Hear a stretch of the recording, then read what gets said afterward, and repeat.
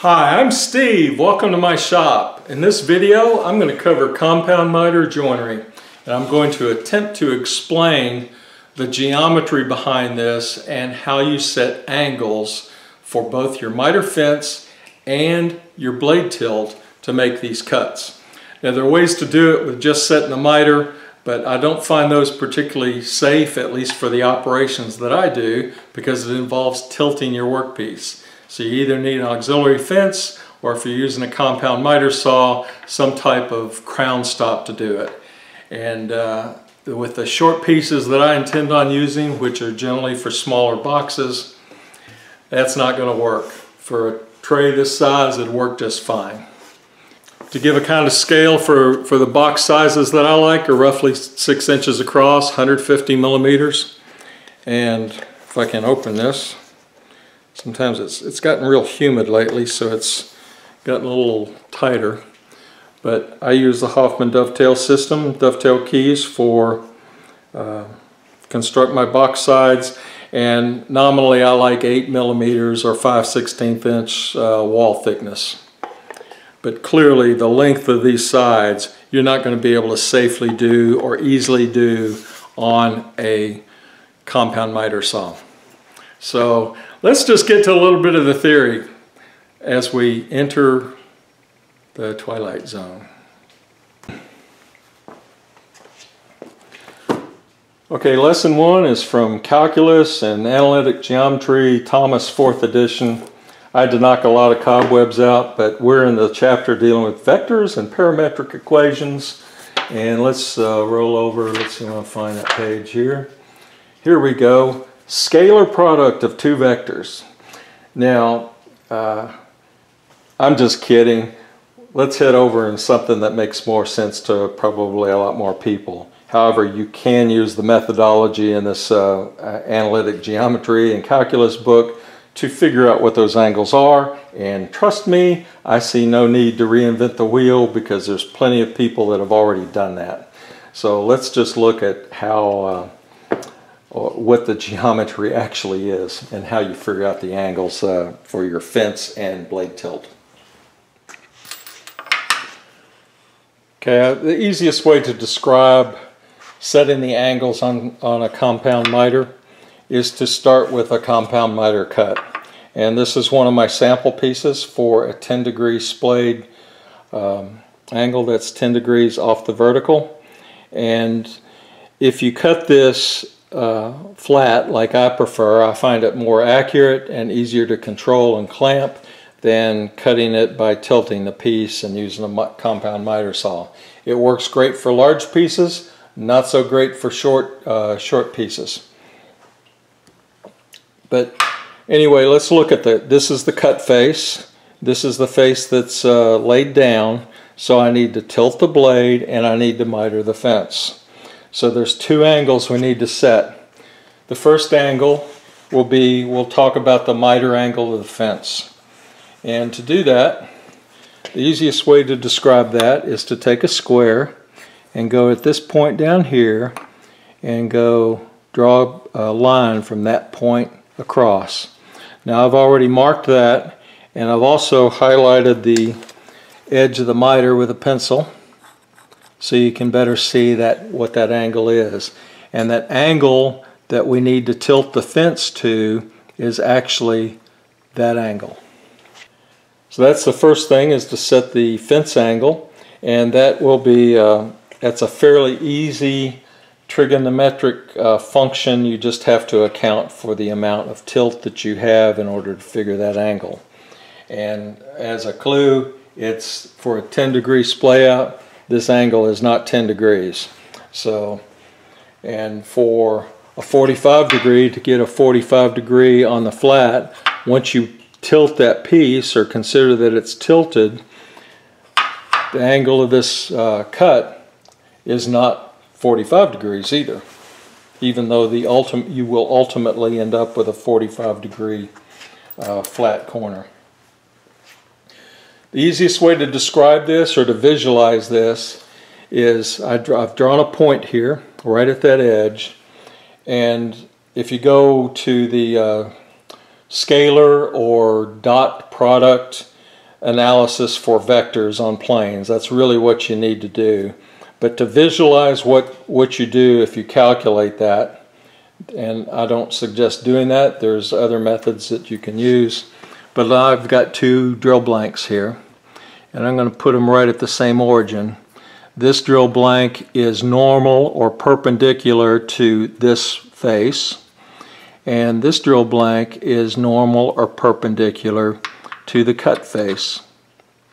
And the angle between those is the blade tilt that you'll need to make. The problem is that because this thing is tilted around, they're not in the same axis there. It's kind of rotated because of the 10-degree tilt.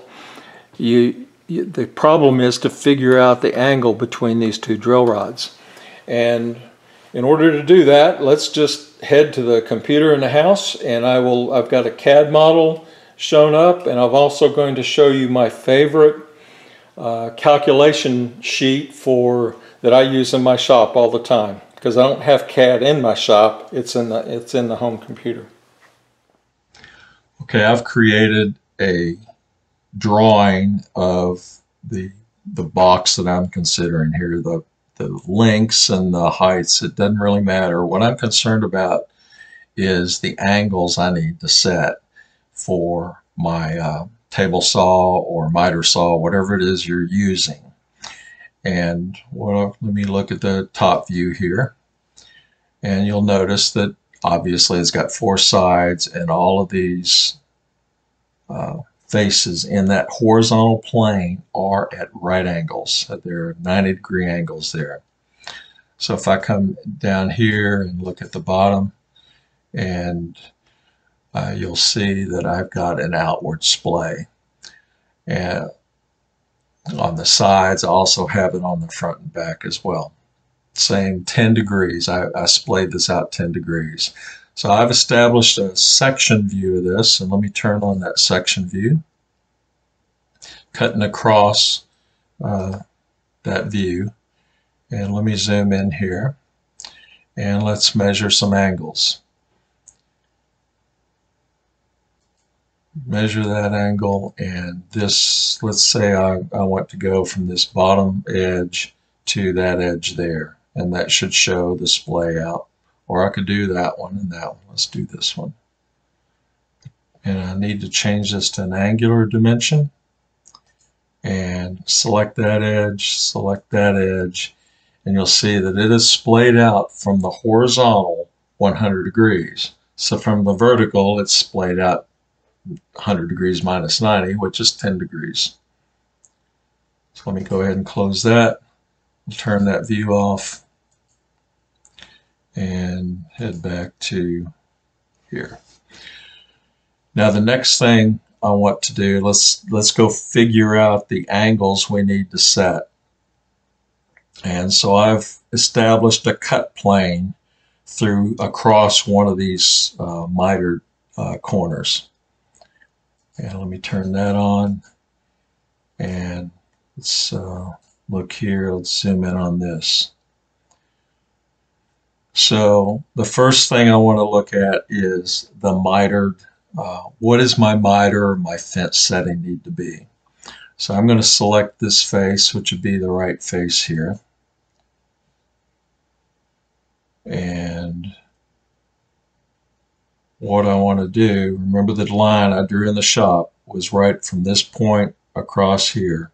I want to figure out what that angle is. In order to do that, I'm going to do a measurement, and that angular measurement from this edge to this edge, and that angle is 99.85 degrees. Less 90 for my fence adjustment, so that would be 9.85 degrees. The next angle I want to consider, let me delete these and go back here. Let's see, zoom in, and remember from the normal vectors, or the drill rods, normal or perpendicular to this face and to the cut face, I need to know the angle between those two faces. That will tell me my tilt angle. So from between this face and this face, so the total angle is 134.14 degrees. The total angle is 90 less that for my blade reference. So it would be 44.14 degrees. So let's head over to Matthias Wandell's spreadsheet and let's see what his says. For a four-sided box, 10 degrees off from outward tilt from the vertical, my miter angle is 9.85 degrees and my tilt angle is 44.14 degrees, which are the same values that my CAD program showed. So those are two ways you can use to do that. There's also other online calculators which are just as easy to use, but I like have this sheet, on a clipboard next to my saw so that I can quickly reference it without having to go online with some calculator. So let's head back out to the shop and make some adjustments and cuts, because the proof of the pudding is how well does this work in reality. Okay, so making accurate cuts is a matter of how accurately you set your machine up.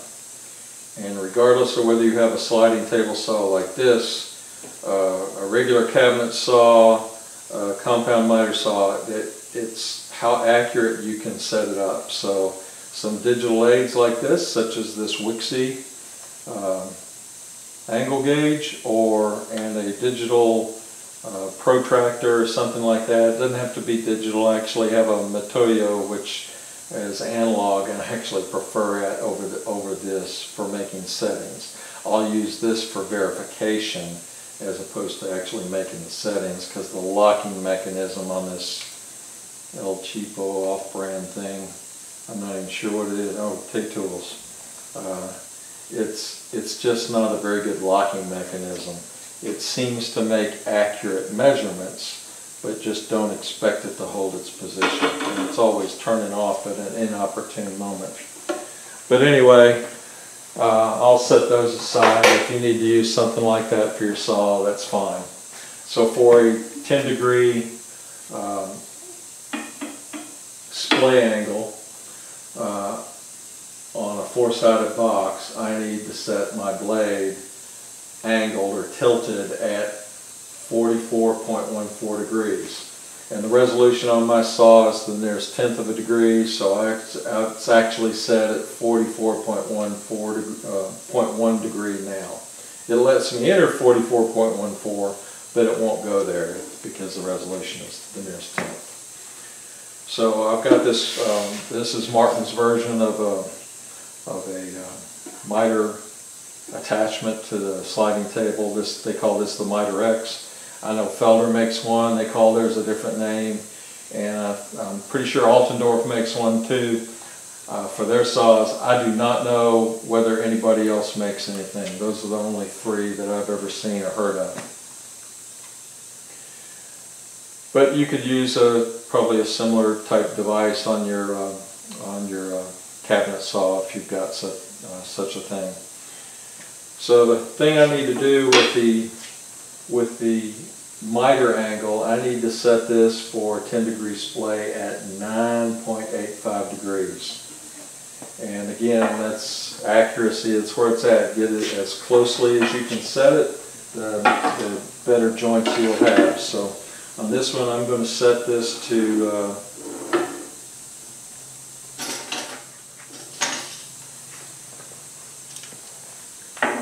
clamp out of the way.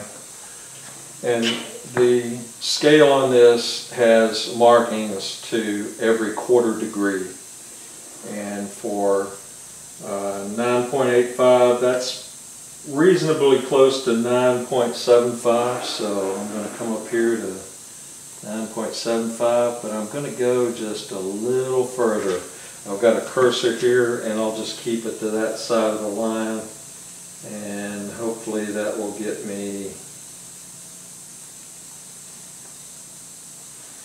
get me closer to where I need. So now that I've got my sides pre-cut with the bottom beveled and the groove put in, I need to concern myself with where the long point actually is.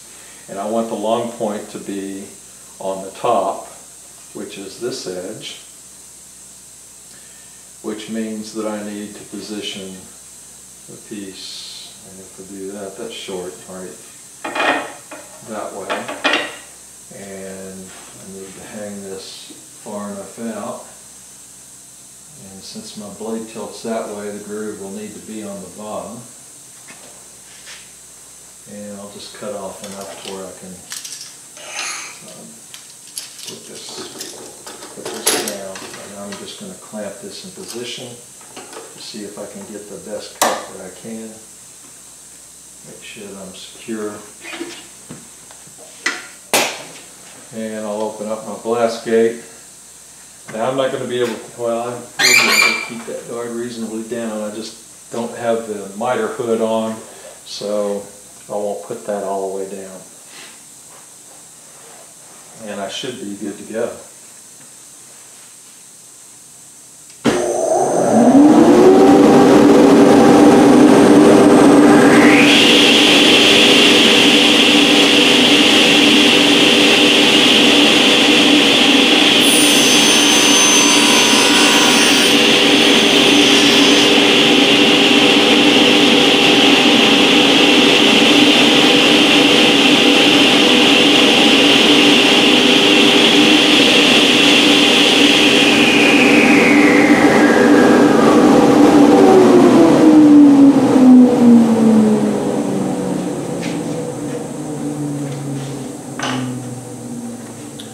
So I've got my first compound miter cut. So now I want to make the opposing cut. I'll make that on the opposite side, but I can't do it this way because my angles will be wrong. So I need to pivot my fence around and make the cut on the opposite side.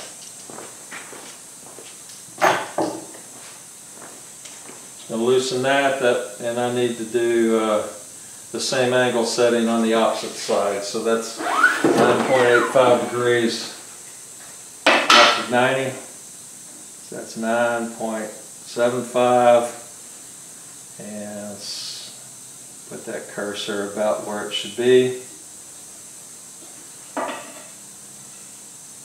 And let's see, and this one I got to have the bottom. Let's see if I get this right here.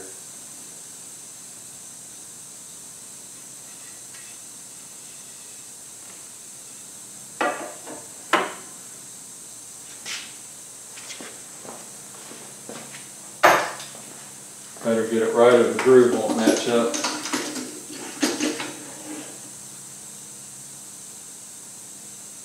Yep, this will be the long point.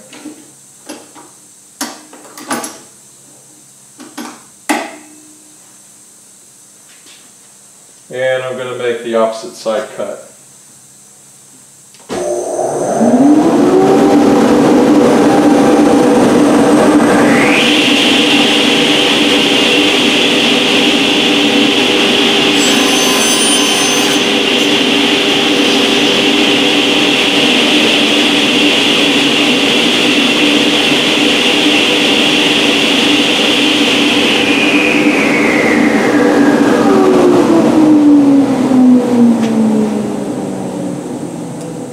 So I've got my opposite sides cut, and I'm going to actually take this over to the compound miter saw and cut that. I won't cut it in half, I'll cut the ends off, so I got some other test pieces if I need to adjust it.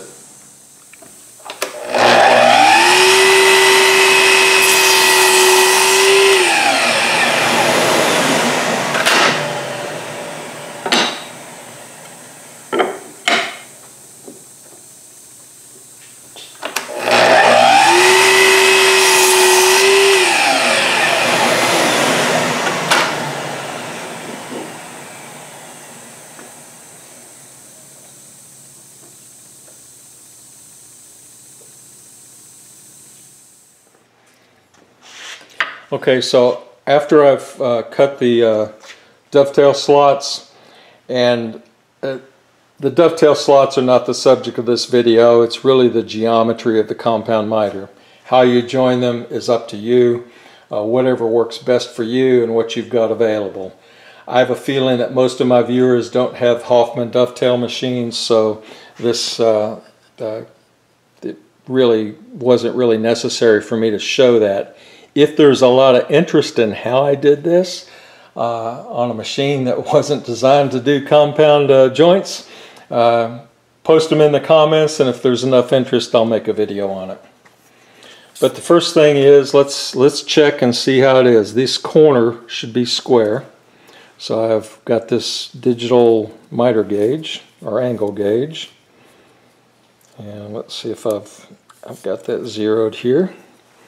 So let's see the angle. Let's make that less than 90, and this should be 90 degrees when I splay that out and get right to the corner, and voila. Let's see here.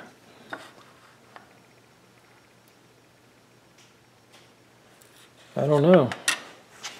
I'm going to call that good. That's 90 degrees. Zoom in on that.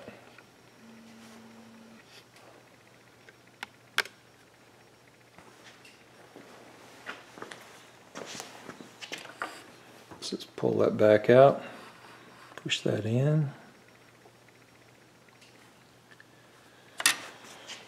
Didn't get any better than that. I'm going to call that good. So anyway, that's my explanation, or attempt at an explanation of setting angles for making compound miter joints. I hope this has been helpful to you. If you got any questions or comments, post them below. And if you are interested in seeing a video on making these dovetail slots on a machine that wasn't designed for compound joinery, let me know, and I will, if there's enough interest, I'll make a video on that. But in any event, have a great day, and we'll catch you on the next one. Thanks for watching.